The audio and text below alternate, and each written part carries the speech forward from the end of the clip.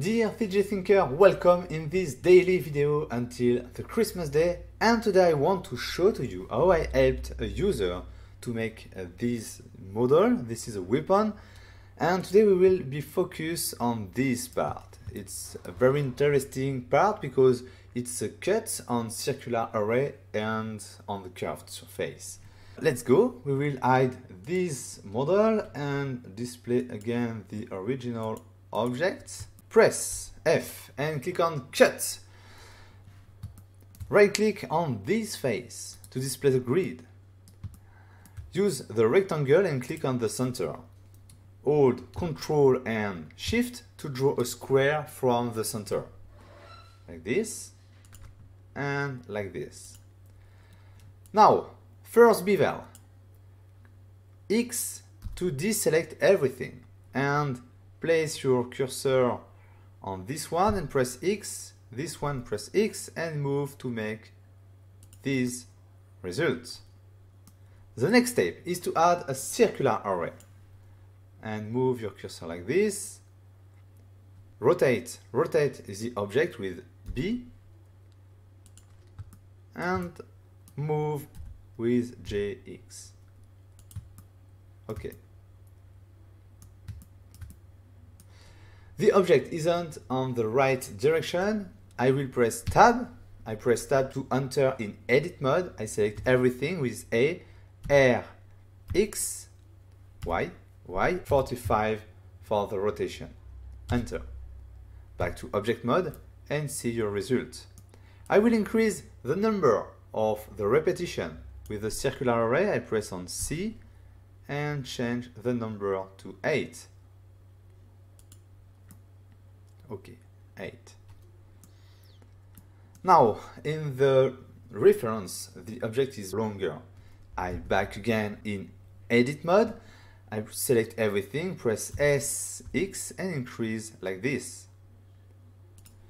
I back in object mode and I have this result. I need to readjust the first bevel.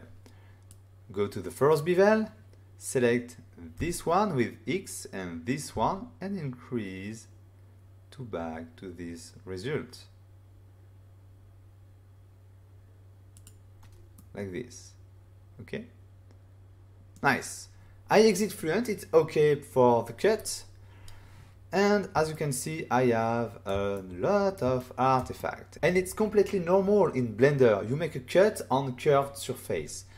But with Fluent, you can fix this problem. You will press F and use normal repair. Click on it. The first step of the tool is to merge close vertices. If you move your cursor, you can see you will merge vertices. This step is very interesting to avoid some overlapping effects. Left click to validate. Now, the second step is to select the normal source, the object with the good normal on this face. In my case, this is this object. And now I will just select with C. For me, I like to use the C tool to the circle tool to select faces. I select all faces that I want to repair. I select this one, everything like this.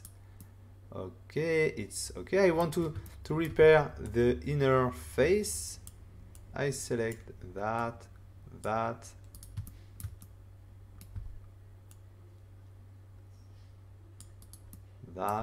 Okay, continue to select everything. Select. Okay. When the selection is finished, just press Enter to repair everything and right click to exit Fluent. And ta-da! You have this result. It's perfect. No artifact. The result is very good.